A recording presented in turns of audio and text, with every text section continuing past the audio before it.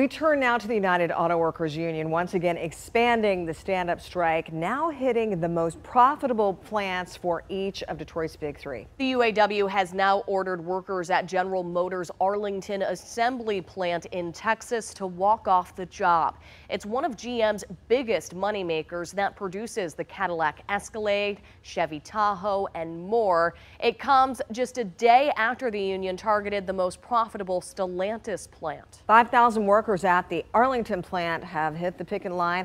Right now, nearly 45,000 United Auto Workers are on strike. Stellantis has now announced more layoffs due to the expanding strike. 400 employees at Sterling Stamping and 125 at Warren Stamping were told not to report to work on Monday. And 7 Action News reporter Peter Maxwell is joining us live at Sterling Heights Assembly with the long-standing impacts analysts believe this strike will have.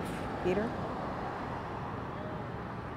It will have a long-lasting impact. I want to touch on Stellantis really quickly. They did release a statement saying that they are outraged over the UAW's latest move to, well, impact their largest manufacturing plant, and also GM releasing a statement about the Arlington, Texas plant, which produces the popular Chevy Suburban and the Tahoe and the Escalades. Well, they are just saying it is completely unwarranted, and these strikes will have a lasting impact well after the strikes are over.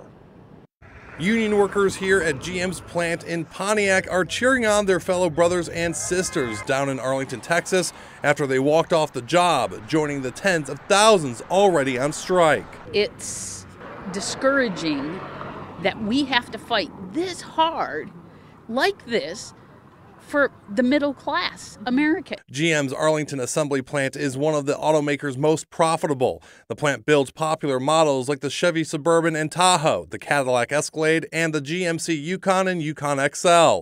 The announcement came as a surprise to General Motors after their third quarter earnings announcement of $3.1 billion. However, the automaker in quarter three saw $200 million in impacts as a result of the strike. And in quarter four, they estimate $600 million in losses, $200 million every week in losses as the strike continues. The automaker saying in a statement they're disappointed, calling the strike unnecessary and irresponsible. GM went on to say it is time to finish this process and get the team members back to work.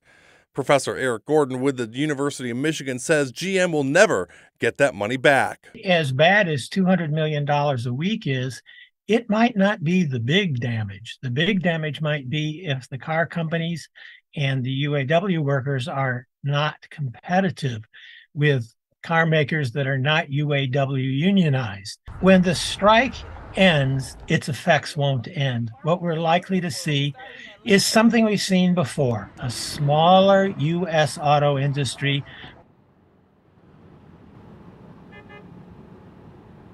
And when it comes down to it, we did speak to some folks over in Pontiac yesterday. Our crews did speak to some of the GM strike workers on strike, and they told our crews that just one more plant could hopefully bring all of the parties back together and come down to a negotiation and a contract agreement. Reporting in Sterling Heights, I'm Peter Maxwell, 7 Action News. Thinking about so many striking workers, so many people laid off, impacting so many. Peter, thank you.